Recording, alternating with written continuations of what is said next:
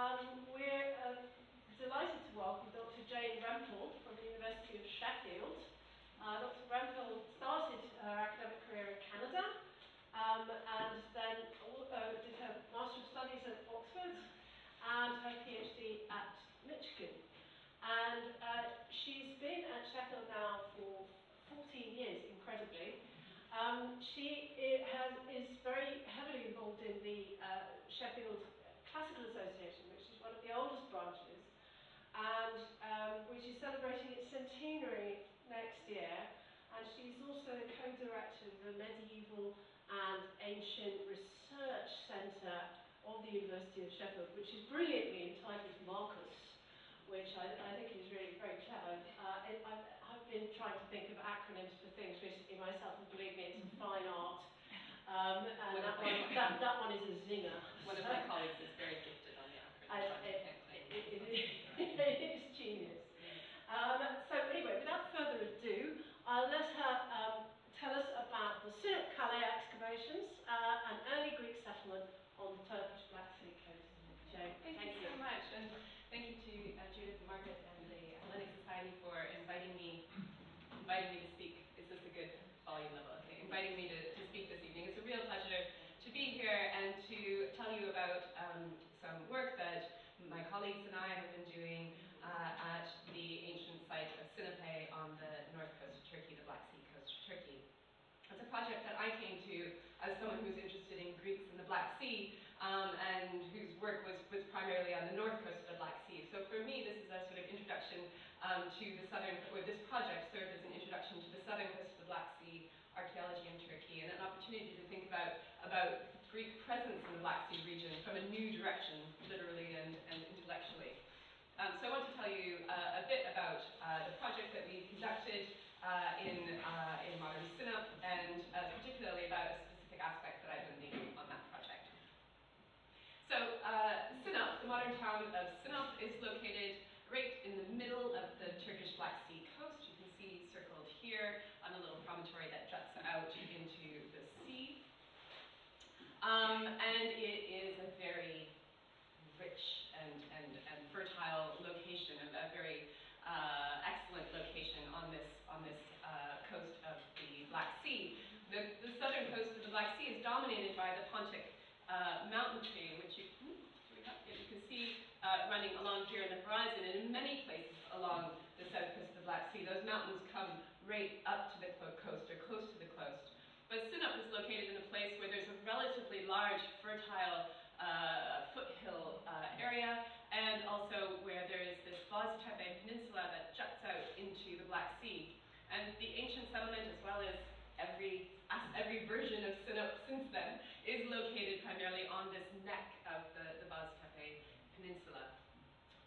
It's a region that has this fertile sort of inland region, but also is obviously a clear maritime location. And the neck of the peninsula forms these two natural harbors, which were exploited in antiquity, and especially this harbor here is still the harbor for Sinop itself. This maritime wealth is not just about harbors, it's about the resource of the sea itself. The Black Sea is incredibly rich in different fish species, and we know that these were exploited in antiquity, as they are still today, and especially the hamsi, or anchovy harvest, which happens seasonally in Sinop. It's in the late autumn, early winter. There's a harvest of the hamsi. It's still an incredibly important source of economic resource, as well as delightful food resource in the area. This is a satellite image of the Black Sea with modern countries and cities placed on it. And I just wanted to reiterate the fact that Sinop is on this northernmost point of the southern Black Sea coast, on this place where it juts out into the Black Sea. Also very central in terms of the Black Sea, here with the shortest distance north-south being between the Sinop region and the southern tip of Crimea. And this was particularly important in antiquity, when travel on the sea was driven by the prevailing wind currents, which the dominant currents traveled around the Black Sea in an anti-clockwise direction, which meant that most of the travel would have followed those currents along the coast. But importantly, there were these two gyres, the western gyre and the eastern gyre, which allowed you to cut up or down along those currents across the Black Sea north-south, again in this shortest spot between roughly the area of Sinop and southern Crimea. So not only incredible harbors, and in fact still one of the best, or the best, natural harbor on the Black Sea coast. Big tanker ships still take shelter in this area here when a storm blows up on the Black Sea. But so not only sort of a good position in relationship to the southern coast in general, but also in relationship to the rest of the Black Sea, a really prominent nodal spot in the Black Sea for this site of ancient Sinope. And much earlier as well, we had evidence for human presence and occupation as early as the Chalcolithic in this region, and also evidence from that period of things traveling from the north coast of the Black Sea to the south coast as well. So this interaction and connectivity of Sinope and the southern coast with the rest of the Black Sea is clear from those early periods. Through the Bronze Age and the Early Iron Age, and then we have the foundation of Sinope towards the end of the 7th century BC. If you've heard of Sinope before, and you might well have, I'd be interested if you have, in what context, it might well be as part of Xenophon's Analysis, his account of his march of his 10,000 men back home, takes him and his men up to the Black Sea coast at Trabzon, where they saw the sea, Thalata, and then they sailed along the coast back to Byzantium, and he describes sailing past Sinope, and interestingly they made harbor about 10 kilometers to the west of Sinope, a place called Harmene, modern Akhriman. They didn't go to Sinope, which is interesting, but I'm not going to talk about that today. You might also have heard of Sinope because at one point it became the capital of the Pontic kingdom, or the Mithridatic kingdom. It became the capital in 183 BC, so the start of the 2nd century BC, but it's probably most famous as the birthplace of Mithridates VI, Mithridates Eupator, Mithridates the Great, who fought Pompey and was ultimately defeated, and Sinope became part of the Roman Empire in 63 BC.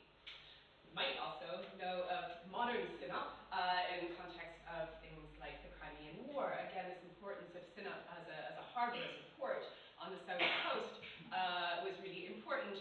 And it was the site of the Battle of Sinop when the Russian Imperial Navy destroyed the Ottoman fleet that was based in Sinope.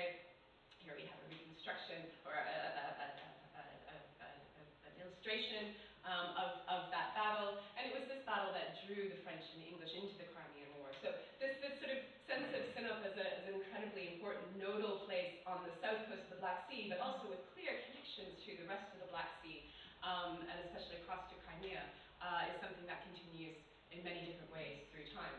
But I want to talk to you about the period in which we have an ancient Greek settlement founded at Sinope, dated from around 630 BC. That's dated from a combination of literary evidence, but particularly pottery evidence that have been found in excavations. The settlement was founded on this narrow neck of the peninsula, the Bostepe Peninsula itself. It's named after Sinope, a nymph, who's probably most famous for tricking a series of gods who wanted to be with her, and getting them to offer her greatest desire, to which she said virginity, and then they had to let go their hopes for her. One of my colleagues, Owen Dunan, has suggested that this might reflect a certain insularity in Sinop's early attitude and towards its inland, its hinterland population. So the foundation of Sinope sits within a broader phenomenon that we usually call ancient Greek colonization. This is something that started in the 8th century BC in the Mediterranean. All the red flags are important ancient Greek settlements or colonies founded throughout the Mediterranean region. In the Black Sea, this phenomenon started a bit later, started around 630 BC, the last third of the 7th century BC. Sinope was one of the earliest of these settlements, these Greek settlements founded in the Black Sea region. And it's often referred to as Ionian because our ancient sources tell us that Ionian Greeks from the west coast of Turkey, and specifically Milesian Greeks, Greeks from the polis of Miletus, were the sort of founders of many of these settlements. And there are many tens of settlements in the Black Sea that are connected with Miletus, particularly as its founding city, including Sinop. Compared to especially the north coast of the Black Sea, but also the west coast of the Black Sea, where there's been many, many decades of a lot of archaeological research done around the Greek settlements and their hinterlands, and even more broadly, the south coast of the Black Sea is much less known archaeologically. And in various ways, Sinop sits apart from that as a place where we're starting to be able to sort of talk about a picture that is comparable, or one that we can start asking questions and comparing it to what we know from the north and the west coast of the Black Sea. And one of the reasons we have relatively more data from Sinop than other parts of the southern coast of the Black Sea is due to the Sinop Regional Archaeological Project, which was run by Alex Bauer and Owen Doonan, two of my colleagues from the States. And they, over 10 seasons, conducted extensive and intensive field surveys, so walking systematically over fields and collecting pottery sherds and other evidence of human activity in order to trace and map the way that people moved and lived in the landscape through time. And in relation to our period, ancient Sinop, they found something really quite interesting.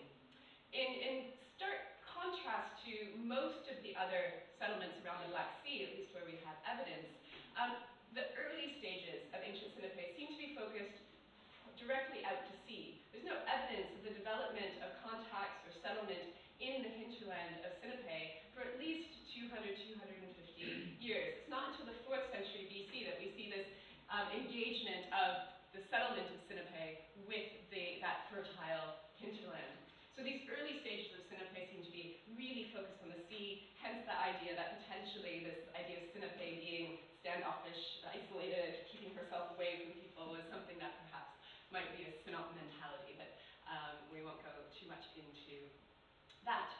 So, brings us to the Sinop Kale Excavations project. We had 3 seasons of excavation between 2015 and 2017, which was a project designed explicitly to add an excavation element to this broader survey project in order to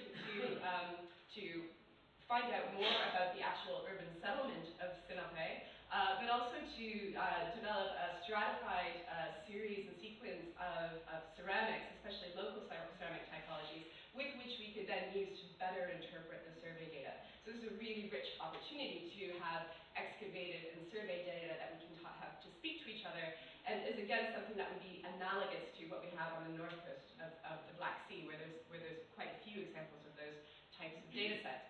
So the Sinop Kale Excavations project was started by my colleague Owen Doonan, who was head of the survey project, but is a large collaborative project, including Owen, Alex, and other colleagues from America, my colleague Dr. Emine Sokman from Hittite University in Çorum in Turkey, as well as the Sinop Museum.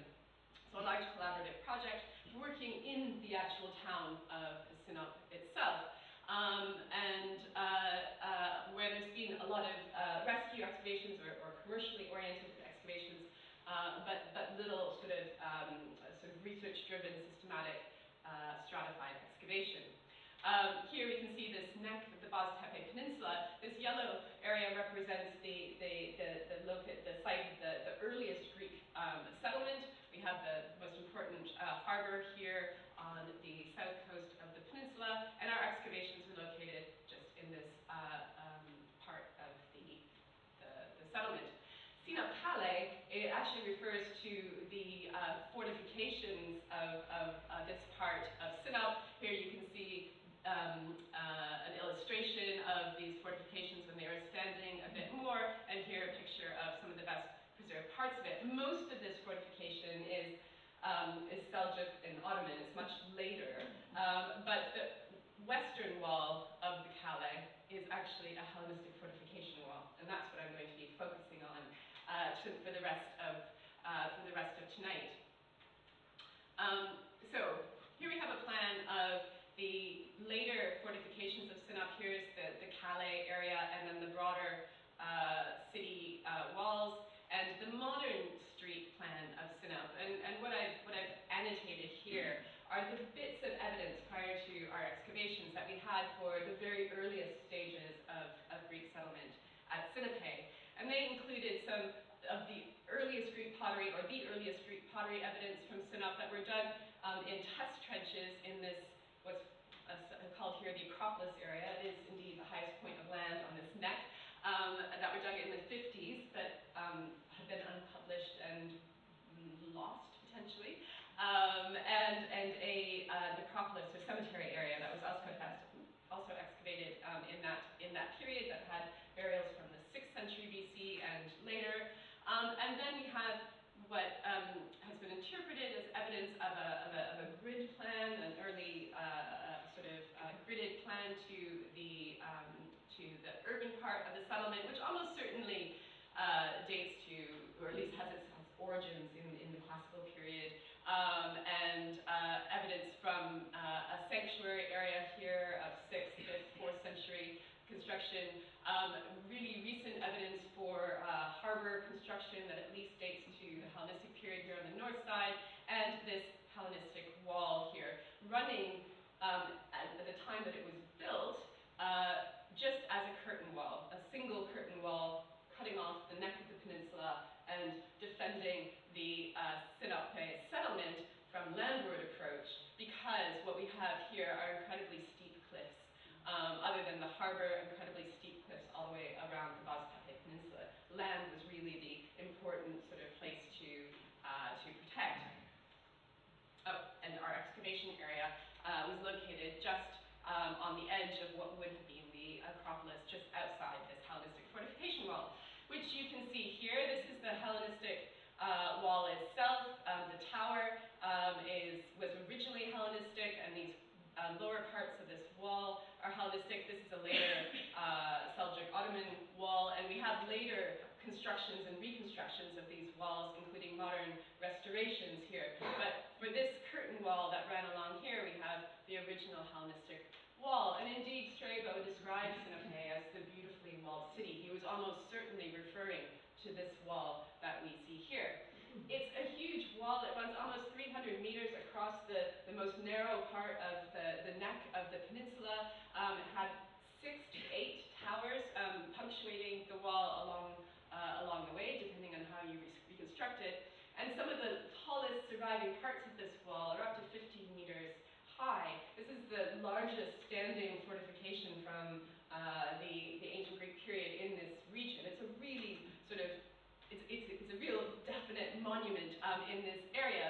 And yet, all that we could say about it was that it was a Hellenistic wall. And what more could we say about it was one of the sort of questions that decided some of our research strategy. So this is a plan of our excavation area. We had our main trenches in this area, and I'll give you a brief overview of those in a minute.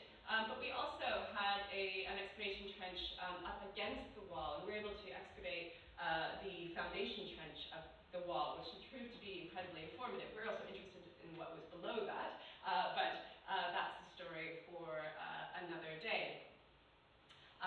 Here you can just see, this is the wall itself, the second tower along, running to the south along its circuit, just surviving in foundation, and this is the trench up against the wall itself. Our main trench was also, our set of trenches was also dominated by walls, not least the foundations of a Byzantine, a later Byzantine curtain wall that was constructed almost certainly primarily for its visual effect rather than its defensive effect, along the entire course of this Hellenistic curtain wall, probably emulating defenses of Constantinople at the time, and it's something that is a feature of early Byzantine wall. So, but other than that, and below the Hellenistic fortification wall, we have a series of earlier walls, which are probably a combination of terrace walls and early fortification walls, or compound defining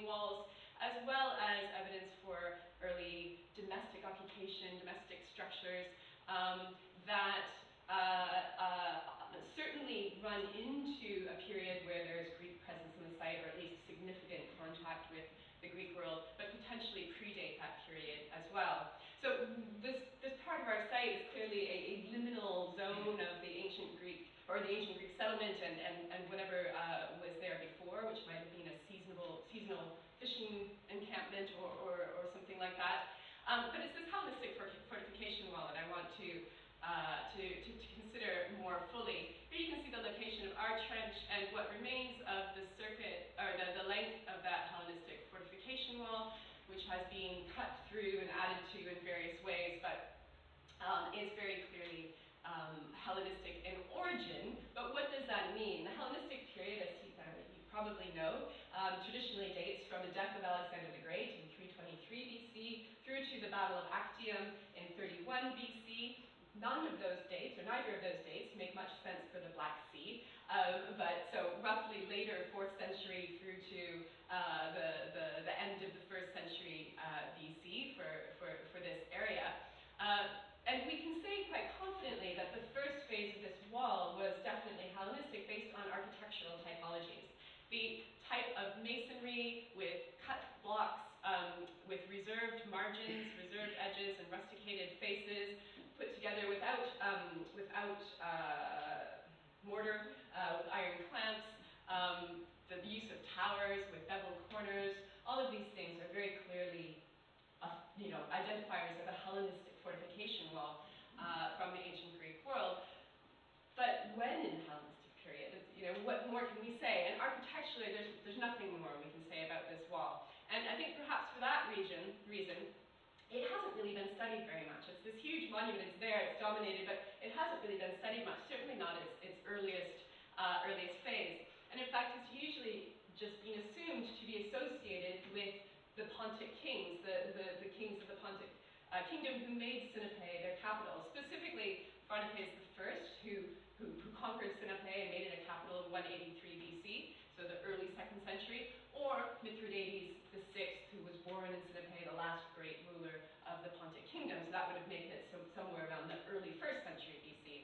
But there's never been any way to sort of test this assumption until we dug the foundation trench as part of our excavation project. Here in this trench, you can see the foundation trench outlined very poorly, I'm sorry, in red. And here it's been truncated by this later pit, Locus 101, but we know from other sections that were excavated it would have extended out to a distance of about 2.5 meters from the wall at this sort of angle.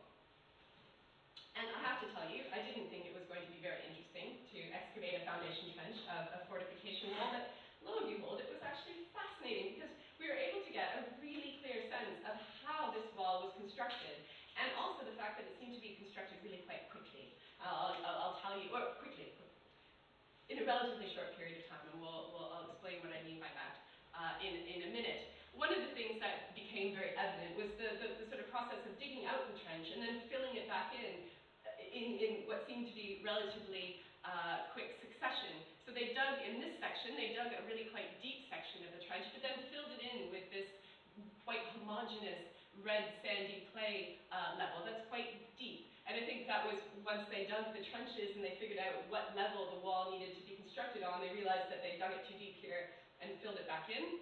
And then they had 2 different leveling courses. This one here, this letter C is just gone off the thing, was very fine beach sand, creating an incredible leveling course on which to lay the foundation blocks on it, and D is the lowest course of the foundation blocks. And then, once they were constructing the wall itself, there's 2 courses of foundation, and then the proper wall starts above that. The trench was filled in as they laid the blocks, and filled in almost certainly with smallish bucket loads of material, really loose, not compacted at all, must have been filled in within a matter of days or 2.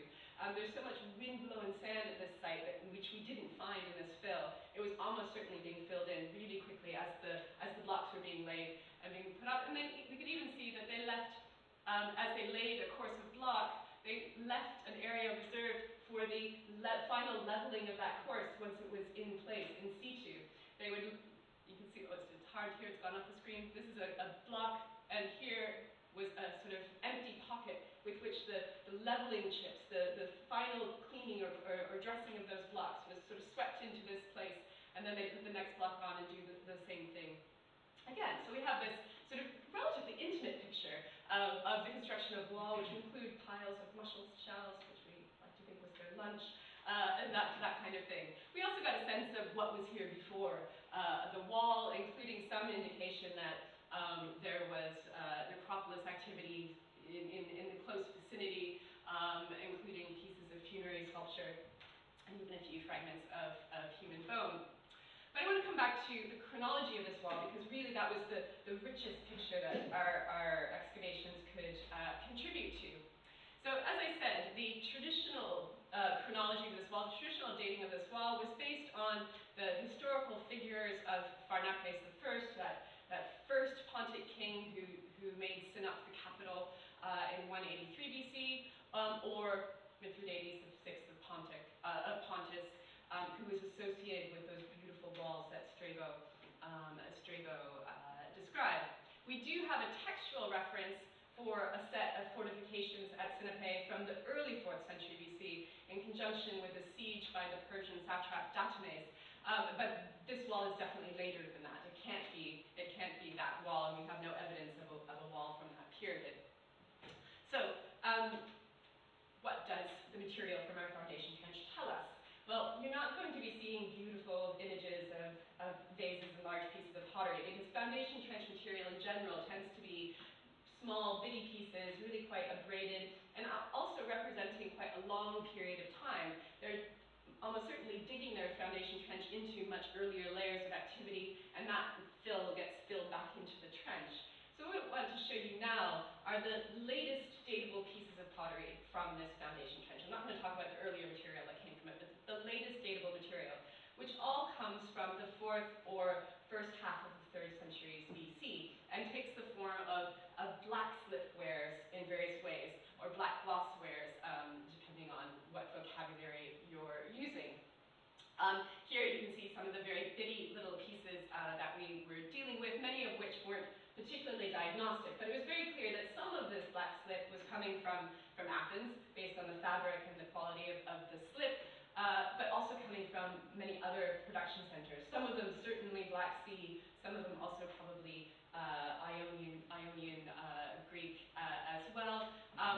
This is very typical of the 4th and 3rd centuries BC in the Black Sea, so nothing out of the ordinary there. We do have some features from these little bits that are actually quite diagnostic, quite useful in terms of chronology, including evidence for stamped decoration on these pots and rouletted decoration, where a rouletting wheel would be, or a rouletting tool would be held down on the wheel and create a circle of incised or impressed decoration, all of which give us a sort of later 4th century in general date.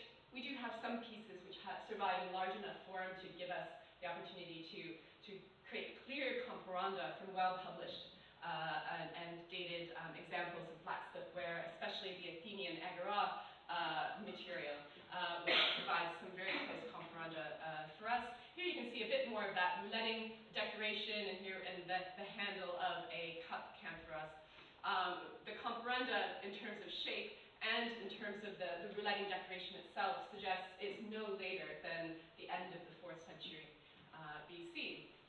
We do have some things that date into the 3rd century BC, including the fish plate shape, which is a flat plate-like shape, usually with a reserved area in the middle. And the closest comparanda for this comes from the north coast of the Black Sea, a site called Ovia. And here you can see two of those examples, and this is an agora example as well. The latest comparanda comes from the 1st quarter of the 3rd century BC. In general, our corpus of black slip wares is very, very usual for the later 4th, 3rd centuries, first half of the 3rd century BC in the Black Sea, in terms of the range of production centers that are represented, the types of shapes, and the later material having perhaps less precisely applied slip, slightly heavier bases, very much comfortably putting us no later than the 3rd century BC for sure. A little bit more precision, and certainly our latest datable sherd is actually this little one, which may not look like much to you, but it's actually, and unfortunately it got washed a bit more vigorously than I would have liked, so that's why I'm showing you the fresh out of the ground photo here, and another one here, because it's very characteristic, both in shape and in decoration, with this overpainted yellow or buff design, and these sort of raised dots of decoration, making it very comfortably part of what's known as the West Slope tradition of pottery, which is originally associated with Athens, but actually then gets produced in various places, especially Pergamon on the west coast of Turkey, and at least 1 or 2 Black Sea production centers as well. Again, here you can see that our sherd sits as a sort of very fine lip of a camphorous cup. The examples from Olbia on the north coast of the Black Sea that have the similar type garland decoration date from the first half of the 3rd century BC, and in fact in the Black Sea region the majority of West Slope ware comes from the first half of the 3rd century BC. It still continues in much reduced numbers into the later 3rd century, but there's very, very little after that. And based on the comparanda and overall trends, it seems that this sherd, although it is our latest datable one, probably is not later than the mid-3rd century, although there's some room to think that perhaps it goes into the later 3rd century, but I'll explain to you why I think it's probably mid in a minute. All of this to say that the datable pottery that we have from the foundation trench does not date later than the mid-3rd century BC, certainly not later than the end of the 3rd century BC, which makes it difficult to connect it to these Pontic kings who didn't arrive in Sinop or didn't conquer Sinop until the 2nd century BC. But in case you're not convinced by what I've shown you, which admittedly is bitty, it's really notable what we don't have from the foundation trench. And those are key diagnostic finewares that date to the later 3rd and 2nd centuries BC that we should have found if it indeed was built by one of these Pontic kings. So that includes red slip wares, which sort of take over from black slip tradition in the Black Sea, or even bichrome wares that kind of potentially represent a transitional period. We also don't have any of the very diagnostic, both in shape and treatment, with Hellenistic color-coded A ware, which was produced probably in Rhodes, but circulated around the Black Sea in great quantity from the later 3rd century and especially the 2nd century BC. We don't have any mold-made bowls, which are also very characteristic of the 2nd century BC and also easy to identify. We wouldn't have missed any sherds of this. And perhaps less unusual, but also notable because of its relative sort of ability to identify, is that we don't have any campana A ware, which actually comes from Sicily, but was circulating in the Black Sea region in the 2nd century BC. So we don't have, not only do we not have anything that could be dated later than the 3rd century BC, we don't have any of the material that should come from the 2nd or 1st centuries BC. Which suggests that we should be looking at a different date for the construction of this wall, and shifting up and looking for a date in the 3rd century BC. And probably we should be thinking about not control by the Pontic kings, but threat from the earlier Pontic kings as being a driving factor for constructing this wall. We know from textual sources that an earlier Pontic king, Mithridates III, attacked Sinop around 220 BCE, and there's details of that story, including the fact that the island of Rhodes sent ballista materials as support to support Sinop in this battle, suggests that they had a wall with which to make the best use of their ballista. I think that we should be thinking about the wall as something that's constructed more here in the middle of the 3rd century BC, which is only a matter of about 100 years in date, but actually is a quite important conceptual shift about the meaning of this wall. Because instead of thinking about it as a reflection of Sinop as a conquered city or a city that's part of a larger kingdom, it's a wall that was constructed by at least a nominally independent Sinop as a statement about its defense and its position in this area.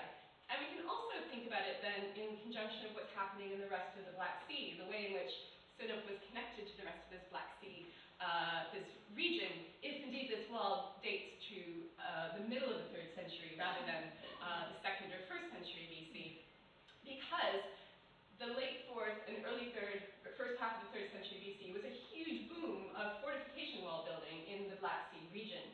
The sites marked out in red represent places where new walls were built in this period, and the blue represent where there was significant rebuilding or reconstruction or construction of new bits of existing fortification walls.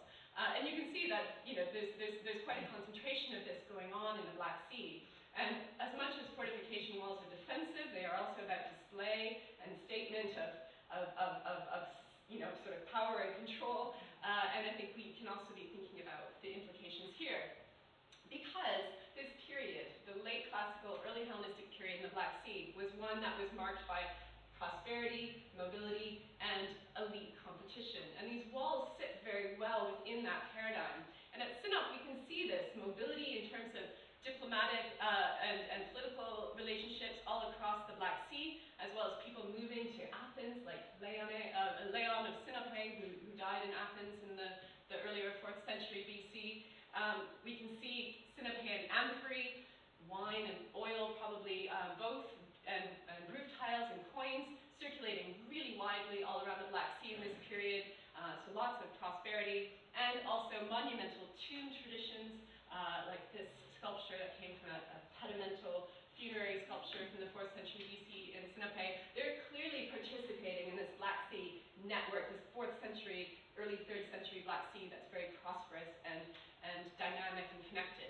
So I think we should understand the walls as part of that tradition.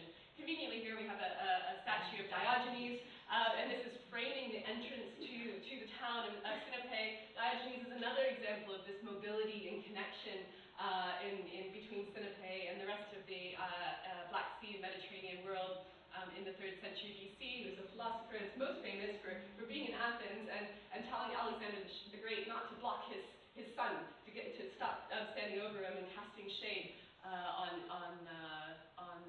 him. So, excavation of foundation trenches can bring much larger discussions about meanings of walls. We still have a bit of work to do to study the planewares from the collection, and hopefully my colleagues will be doing that this summer. And we also will be working more with the spatial data and visualization data that we've collected over the past 3 years, including some 3D modeling that was done by photogrammetry of parts of the wall.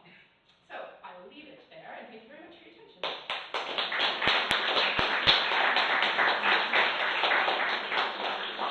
thank you very much indeed, Jane. That was terrific. If there are any questions, would you mind putting your hand up and then waiting for the microphone so that your question can be recorded for posterity? We'd be very grateful if you would.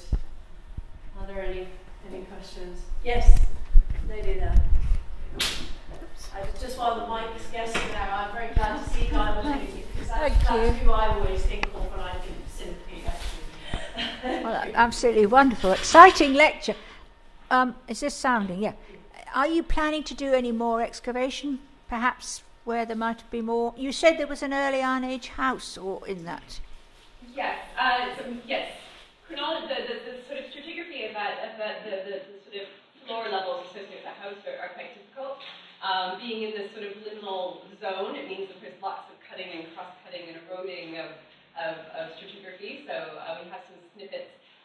This phase of the project is finished. There's potential for excavation on the other side of that curtain wall, in that area that was sort of named Acropolis on the plan, but we'll see. Oh, lovely. Thank you.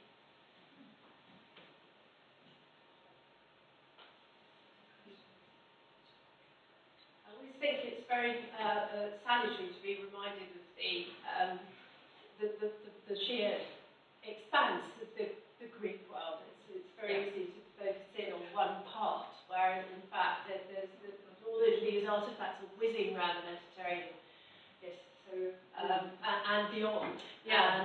And in a most and it's very easy to forget about that. I think that's very good to You found nothing to indicate Persian presence. I mean, you mentioned the Dethemi siege, and then later on there's the coins of with Aramaic inscriptions of names, that kind of thing. Yes, so not in our excavations. There are discussions of two groups of silver metalware that were sold earlier in the 20th century that are connected with, I mean, they're definitely Persian style material.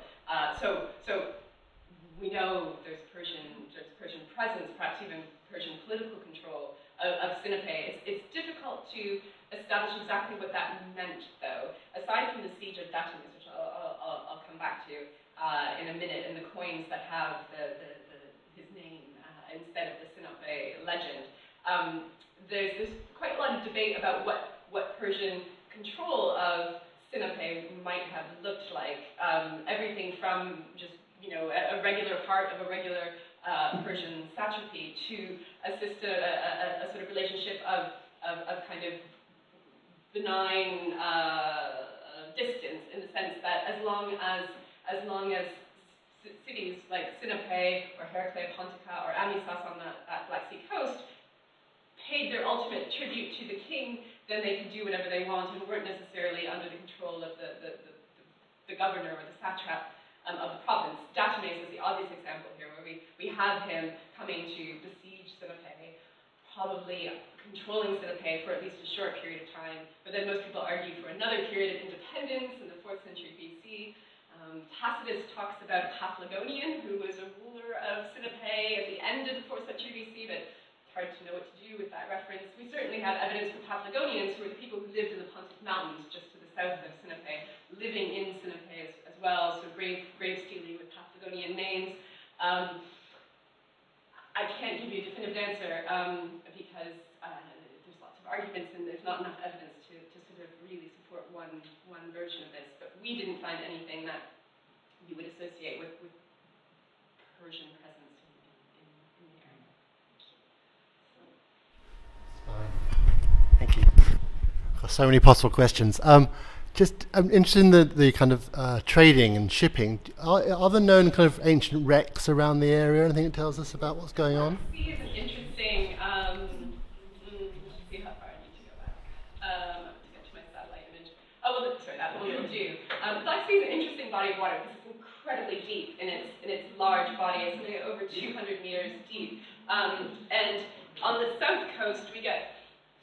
On the south coast, we get a really steep drop-off. Like, relatively quickly, it just gets very, very deep. And under the first sort of upper portion of the sea, the steepest part is actually anoxic. It's dead. It's toxic. There's no oxygen in there, and this has to do with the amount of fresh water flowing in from the major rivers to the north and its relationship with the Aegean. But there are some shallower shelves, especially up here and along the Bulgarian coast. And the wrecks that have been found are mostly in this area. And there are some of the 5th, 4th centuries BC, which are really intriguing. There's not been a lot of large-scale kind of documentation and publication of those wrecks. There's one where they've done some analysis of the various amphorae that have come from it and that kind of thing, but we don't know as much about what's going on in terms of wrecks in the Black Sea as we might from, say, the Aegean or other parts of the Mediterranean.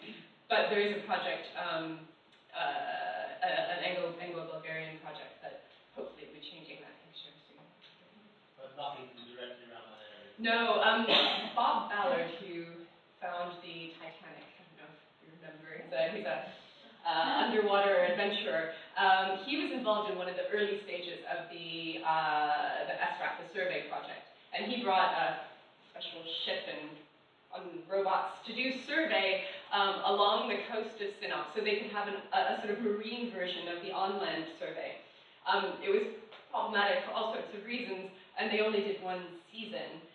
But the results they got showed that there were what looked to be structures relatively low down, and this brings up questions about the flooding of the Black Sea and that kind of period. there's no, for our period, my period, there's nothing, the sea level hasn't changed enough to make a difference because it drops so steeply. There's no sort of unknown settlement. Whereas up here, there's a lot of underwater archaeology that's going on because the rise in sea level has actually meant that sediments have been submerged and things like that. Okay. So, the follow-up question was about the topography, such a distinctive shape. Yeah. You know, so there is no kind of erosion or lost parts of Sinop that we do underwater. In terms of Sinop itself? Yes. No. Sorry, we went the wrong way to get a picture of the peninsula. I'm just trying to think. I mean, partly I'm struggling to answer because there's just been relatively little sort of excavation done, especially in sort of coastal difficult to reach areas. But all along this coast, for sure, the drop-off is so, I mean, the cliffs, so there hasn't been any significant erosion there. Here, around the sort of modern harbour and what was probably the main ancient harbour, the sort of, rather than erosion, we've had reclaiming of land in significant ways. So that makes it really difficult to assess what might or might not have been lost. Further along the peninsula this way, there are amphora factories that have been excavated and stuff, so we must not be missing too much because they were almost certainly coastal features.